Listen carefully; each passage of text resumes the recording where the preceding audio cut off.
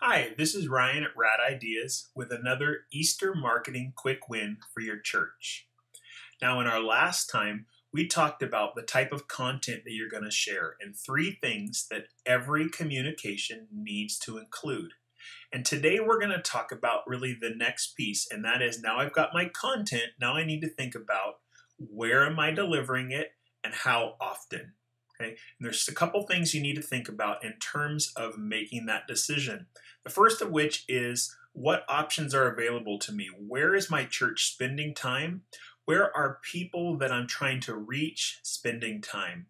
And some options to consider are how you might use your website, how you could use email, how you could use social media, whether it's through posts or even maybe a sponsored post or an ad, how you might even use text messaging if your church has started using that, and what ways you could use print to help influence people to attend. Now, the thing to think about in terms of those 4 or 5 ways that you're going to communicate is there is a threshold for people. And what I mean by threshold is it's the number of times they've been touched by a piece of information.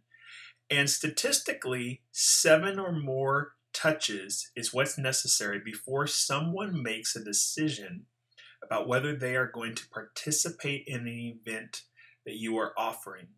So what you need to think about in terms of those ways you're presenting info is how can we help get people over that line of 7 touches in our communications? Because realistically, you and a few people on staff are probably the only ones who are going to see 100% of what you're putting out. The majority of people living busy, crazy lives are going to see 50-60% of what you're sharing. So what we need to think about is how can we calendar things out? How can we plan things out in such a way that we get enough touches for each person across multiple channels? So what I've done, and as part of today's resource that's available to you, is I've put together a calendar, and it gives you an idea of how you might break your week apart to help make it manageable for you so you know what you need to create, but also make it predictable for the people in your congregation. And what I mean by that is I've essentially said, okay, each day is going to have its own communication purpose.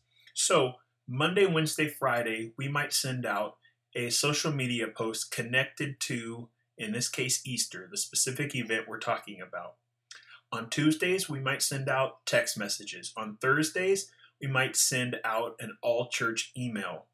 And what that does for you is a couple things. First of all, for you personally, it just makes it easy to manage. When you sit down to plan, you know exactly what you've got to create for that week. There's no question in your mind.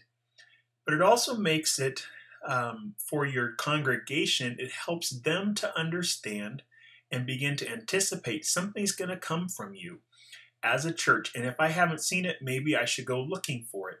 So they begin to anticipate what's happening. They think, oh, it's Thursday. I didn't see that email. I should go look for it. Hey, it's Wednesday. There's usually a social media post from the church. Maybe I should look for it. So you begin to develop a couple of things.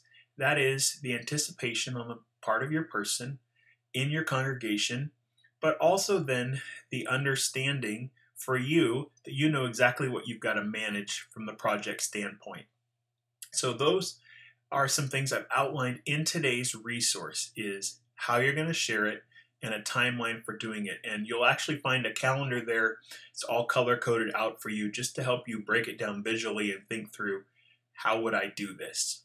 All right, so that's today's quick win for you from Rad Ideas. If you've got any questions, I would love for you to post them here on either the blog or even on the social media feed. And until next time, blessings.